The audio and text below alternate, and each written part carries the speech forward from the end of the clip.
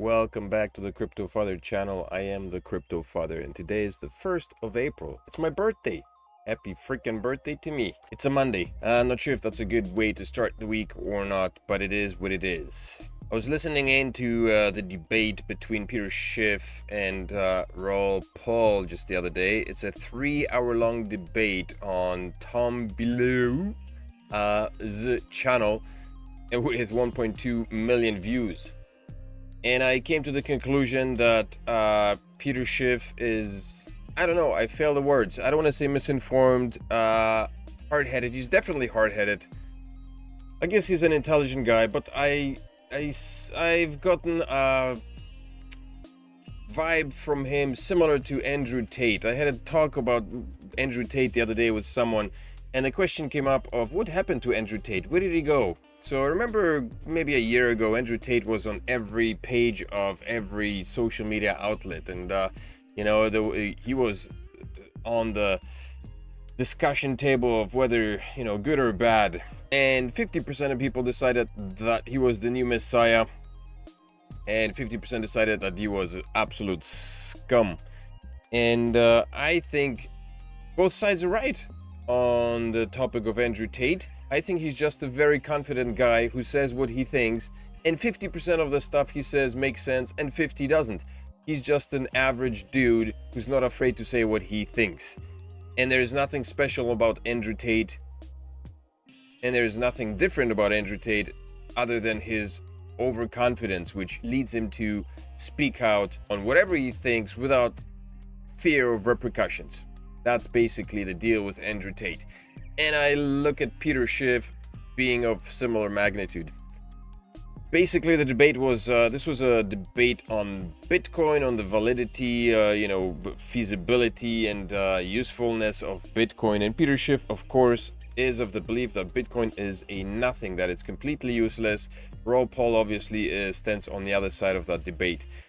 But the biggest point, so there was one question posted by Tom Bileu, that was trying to moderate the debate, and the question was, what would it take for you to change your mind on Bitcoin? And so Raoul Pal basically said if the network usage went down to 0 and companies began to not use Bitcoin, and basically if the blockchain was losing its usage, then he would reconsider his position, and he would question whether the validity of Bitcoin is still there, whether Bitcoin is still a usable asset, or if it's still usable.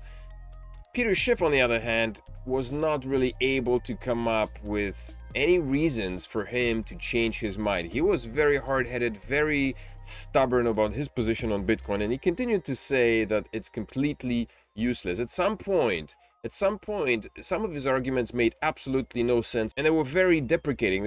They were proving that he was wrong. He basically said something about money. I don't remember the exact quote, but he said that currently money has value because people assigned value to it, while Bitcoin doesn't have any value because it doesn't do anything. And his arguments were completely ridiculous. Like, he said, we assigned value to money, therefore it has value because it's not backed by any gold. Back in the day when US dollar was backed by gold, it had actual value. But now, the only reason why US dollar or any form of money has value is because people have agreed that it does have value. It's just paper printed with numbers on it, and it's backed by the governments. While Bitcoin doesn't have any backing, he said. It's not backed by governments. But he completely misses the point of saying that Bitcoin is backed by millions of people. And yes, it's speculative right now. People, you know, he calls it the greater fool's theory, saying that it only has value because people buy it because they think somebody else will buy it for even more than what they bought it for, and they'll be able to sell it for more. Well, yes, Peter, therefore it has value. In that sense, it has assigned value. People have assigned value to it.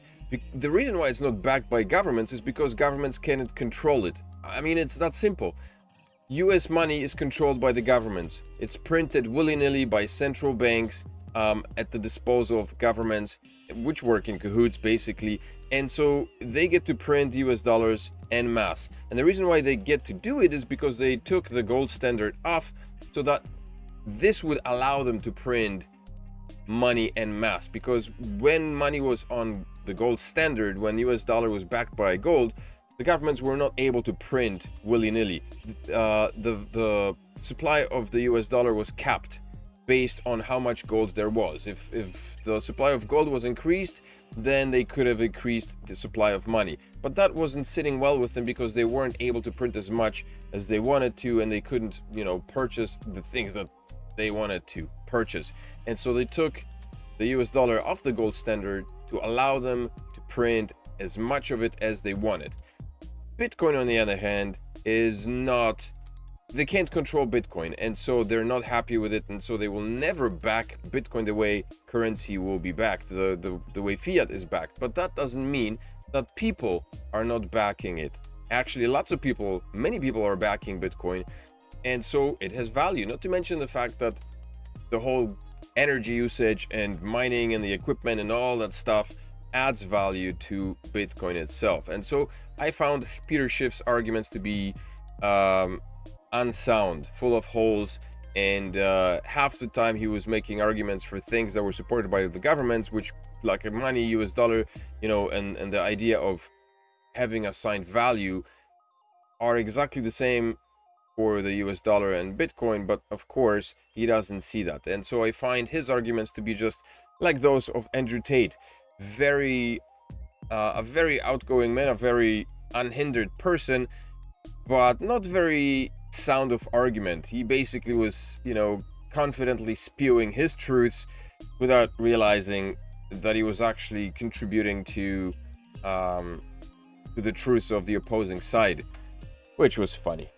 So with that said, let's have a look at a bunch of articles. So Peter Schiff, economist, warning to ignorant people, young people preferring Bitcoin, because it's better to prefer, you know, his standpoint is that you should invest in gold and the stock market, I guess, some companies, whatever, that pay him dividends, or the real estate, right, the real estate market, and he's basically saying that anybody investing into Bitcoin and cryptocurrencies is stupid. Despite the fact that Bitcoin's gone up to $70,000, you know, over the whatever 14 years, he still remains pessimistic, and he sees no value in Bitcoin. I guess he's of the mind that blockchain itself is a thing, but Bitcoin is not, because it doesn't exist. And what I find interesting is that, you know, you could argue for the existence of software. I mean, it doesn't exist. Basically, Bitcoin is a new form of software. It's something that was created, and people are still coming to grasp because it has so much potential. It could serve as money, as a currency. It could serve as a store of value. It could serve as a software on which things can be built. And so it's going to take a while, I think a bit longer. It's still, you know, than 14 years. It's still in its very early stages, I would say, because just like renewable energy, there simply isn't enough money being put into it to create, you know, proper development. And so that's why the development of these things takes longer. Why am I seeing these advertisements of shoes? I was trying to read the article. Addressing the trend, economist and Bitcoin skeptic Peter Schiff has warned young people that their preference for the digital setting over gold could have consequences in the future.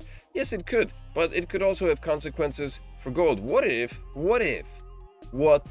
in the next decade or so we discover that there's another metal that is more useful than gold? What if? And gold becomes equivalent to silver, and it loses all of its value. What if? Will it happen? We don't know. Could it happen? Well, yeah, it could. It's the same with Bitcoin. So, you know, his position on Bitcoin is completely meh. Like I said, Andrew Tate level.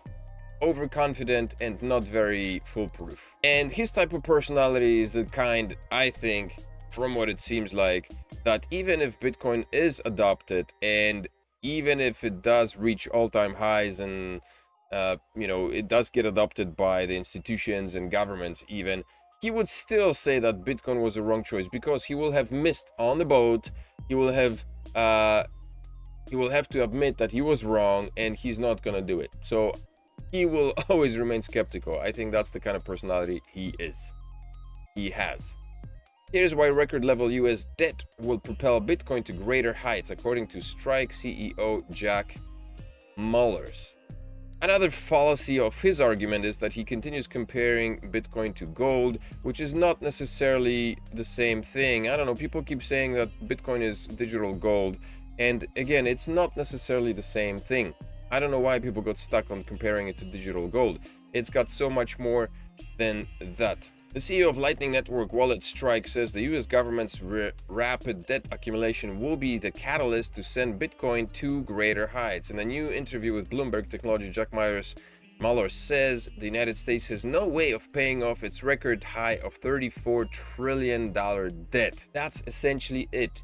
They would have to print $34 trillion to pay off this debt, and they can't. So there are bubbles, there are rate hikes, there is shrinkage and all that stuff. And this is why there's inflation and the US dollar is going into the gutters.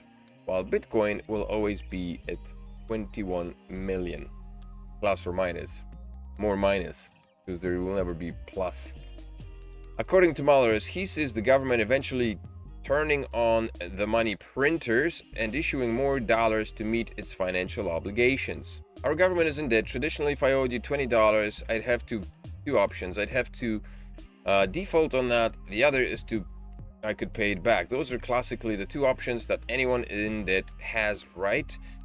Now the government, because they centrally plan to control our currency, unfortunately has a third, and that's they can print more money, devalue the debt that they have and that they owe, and allocate more capital to themselves so our government can't default. With more dollars in the system, Mallers believes that the surplus of fiat currency will find its way into assets with a limited supply like Bitcoin. And all these people who are saying Bitcoin is crap, they are the same people who are putting money into Bitcoin. Believe it or not, they're closet cases. They're probably sitting on the lines and just hiding it from everybody, even from themselves. Meet Rolante, a Brazilian city that is adopting Bitcoin. I think somebody was saying that this year we'll see another major city that's going to be adopting Bitcoin. Maybe Rolante is not a major city, but on March 30th, the local affiliate of the largest and most influential open television station in Brazil talked about a significant Bitcoin adoption going on in Rolante, a small town in the south of the country. Where is Rolante? Rolante is a small town in Brazil, over 21,000 population, port of Rio Grande. What is happening with the Brazilian city Rolante that adopted Bitcoin? On the note, the RBS report mentions a recent two-day Bitcoin festival. The event moved a $300,000 or $60,000 in payments volume using Bitcoin, according to the reporter. Sorry, I guess Rolante dollars. Moreover, 40% of Rolante's merchants accept Bitcoin as payment, while services in the health sector are starting to do so. Edson Reichert, I'm so horrible with reading names. A store owner commented on the experience. We ask in our daily financial transactions that what is the means of payment, if it is cash, credit card, paycheck, and now we have the option to ask if it will be in Bitcoin. Another merchant, Anderson Reichert, explained that Bitcoin adoption has attracted tourists to Rolante. In the meantime, the local population is still discovering what Bitcoin is and how to use Bitcoin for payments. Cases like this in Rolante are part of the original vision of Bitcoin as peer-to-peer electronic cash system, showing that organic adoption of cryptocurrencies is possible. As of writing, Bitcoin was changing hands by around 70,000, ranging in this level since March 26th. Now, this is all nice and good right now because Bitcoin is kind of stable and it is boring at 70,000, but we'll see how that goes. But if it did stabilize, man, if it stayed, then people, I guess, would be happy. But I mean, a Satoshi is a Satoshi. It doesn't matter what the value. If people will began to trade in cryptocurrencies and Bitcoin only, and they completely ignored the value, the fiat, then it wouldn't matter. 1,000 Satoshi would be 1,000 Satoshi, and if there was no fiat value attached to it, then it wouldn't really matter. But This kind of proves Peter Schiff wrong in saying that it does nothing. Apparently, Bitcoin does something. Bitcoin tapping into a $84 trillion market. Adoption now overwhelming. Billionaire Mike Novogratz says. This is trillion. Last time I made a guff. Million, billion, trillion. Yeah, 84 trillion dollars. Galaxy Digital Chief Executive Mike Novogratz believes that Bitcoin now has access to an 84 trillion market following the approval of Bitcoin BTC spot market exchange traded funds. He also says that ETF salesmen will have no problem selling Bitcoin to participants of the 84 trillion market due to the mountain of debt accumulated by the US government.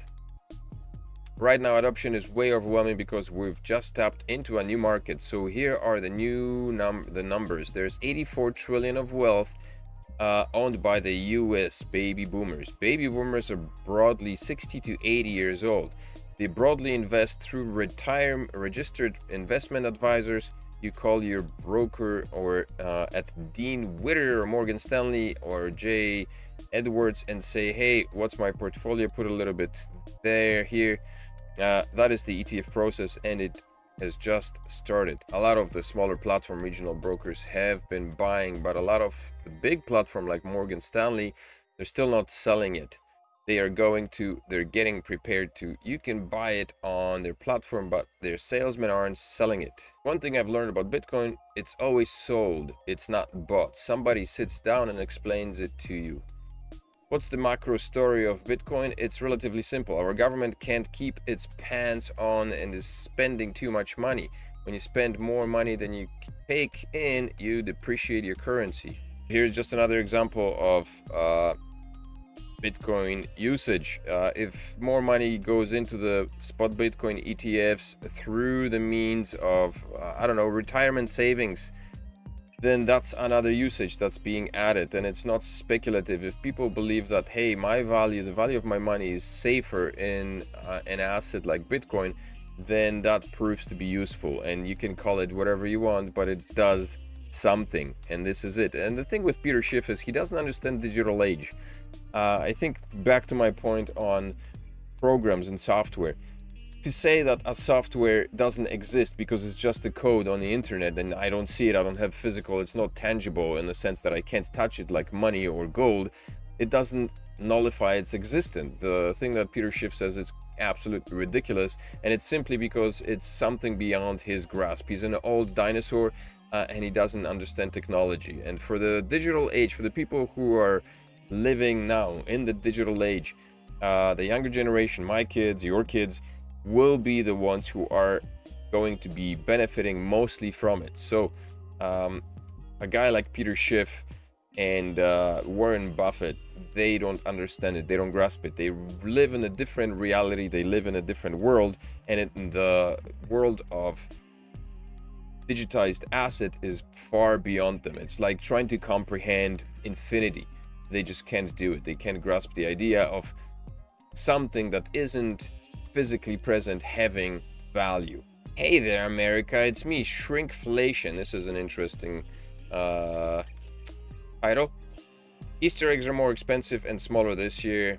Joe Biden criticizes snack companies for reducing product sizes but keeping prices the same in his State of the Union address. I think Joe Biden is of retirement age, and the fact that he's still walking must speak volumes to the types of drugs that people can be fed to keep them upright walking kind of most of the time, when they should be sitting in wheelchairs or sitting in chairs and enjoying, you know, their evening TV dramas. Did you notice something weird about your Easter eggs this year? Yep, they're not just hitting your wallet harder, but seem to have been on a diet too. Basically, companies are trying to keep the profit margin the same while reducing the sizes of the stuff that they sell, because if they kept things the same size as they did, they would obviously have to increase prices, because everything is getting more expensive, because the US dollar is losing value, and because the government keeps printing more of it. So it all makes sense. It sucks, it's a sad reality, but that's what inflation is, and that's what's happening.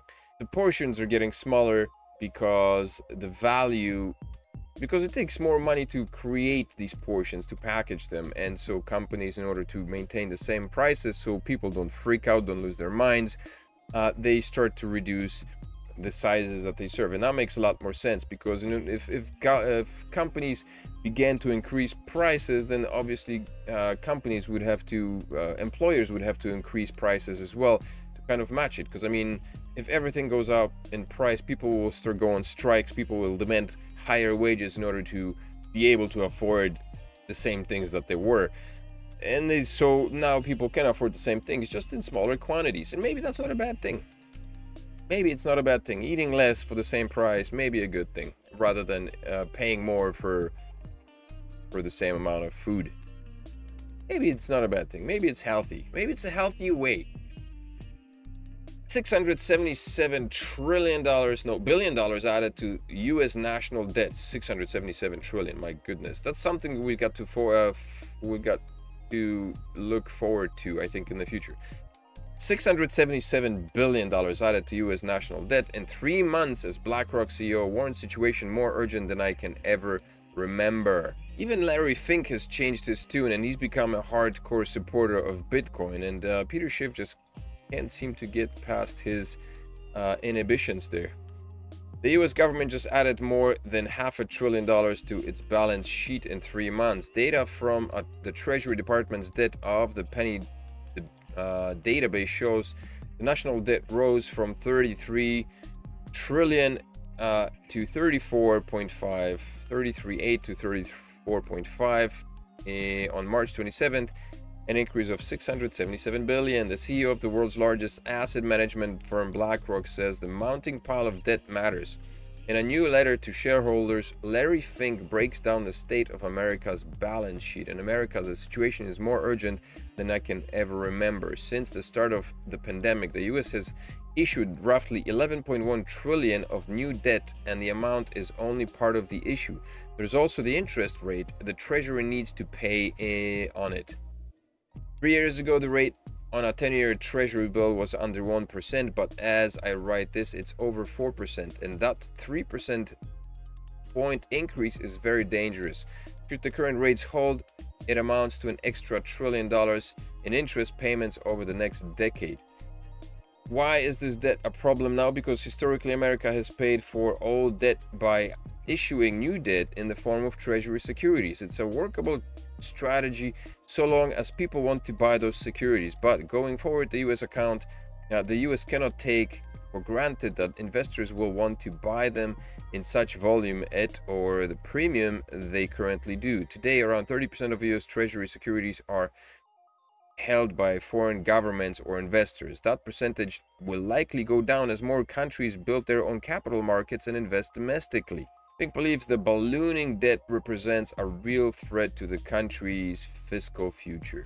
Can you imagine the US printing $34 trillion to cover its debt? They wouldn't. They can't. That would be ridiculous. I mean, the value of the US dollar would drop so drastically, it would completely disappear.